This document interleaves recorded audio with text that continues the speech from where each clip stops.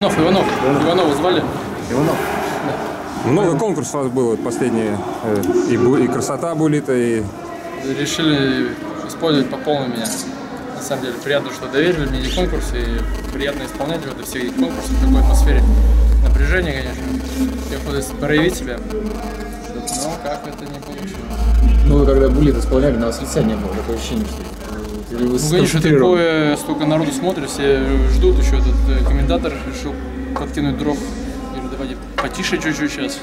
Так что, на самом деле, не так легко бить булит, особенно когда столько внимания на тебе, и когда это в такой атмосфере. Но вообще не любите бить булиты в матчах, да? В матчах, наоборот, нормально. Да? Да. Но лучше, конечно, 1 на 1 в игре выйти, чем булит, а так вот в такой атмосфере, наверное, все-таки тяжело бить.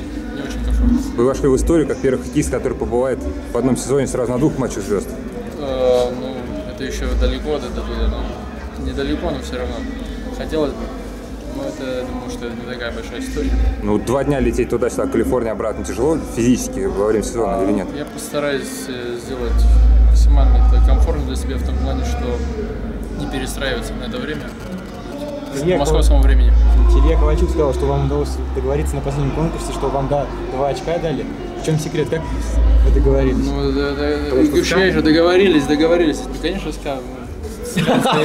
по-другому. С судьями есть, да, свои связи? У всех есть с судьями свои связи, они нарабатываются годами. Так что, на самом деле, я думаю, что все-таки, чтобы сохранить интригу, нам дали это очко. Я думаю, хотя мы его заслужили в этой. В следующем году и Олимпиада, и чемпионат мира. Не кажется, что мы отведет лично?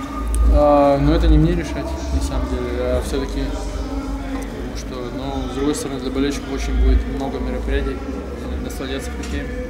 То, что отменяют в НХЛ булиты, конкурс, это тоже то, что они бессмысленны или...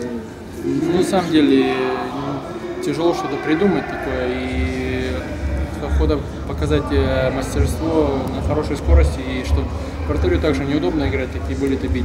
Он себя неловко чувствует, наверное, ему или ловить, или не ловить. Я думаю, что неплохой вариант отменить булиты. А вы серьезно их делать, вот, действительно? Было раньше интересно, что идет на выживание, кто остается, и вратарю интересно, если он поймал там сколько-то подряд булитов, наверное, может быть, там выиграть, какой-то есть смысл. Раньше побеждали, когда какие-то костюмы использовали, там очки, шляпы вам сейчас запретили, потому что никто это не делает. Я не знаю насчет этого, и кто побеждал за счет этого, а так, я думаю, что народ приходит посмотреть на мастерство, все-таки, если называется матч звезд, звезды должны быть, не показывать мастерство, а не примерочную.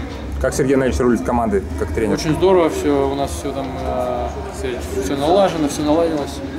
Спасибо. Спасибо, до свидания.